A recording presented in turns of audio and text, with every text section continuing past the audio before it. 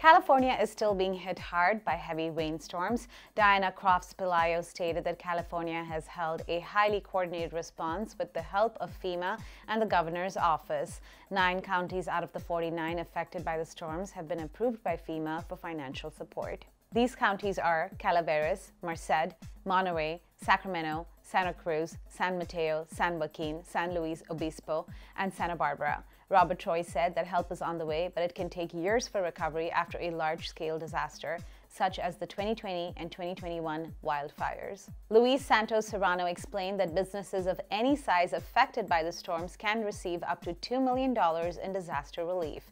Brian Bowie added to that by explaining that California residents can register for disaster relief at disasterassistance.org or by calling FEMA.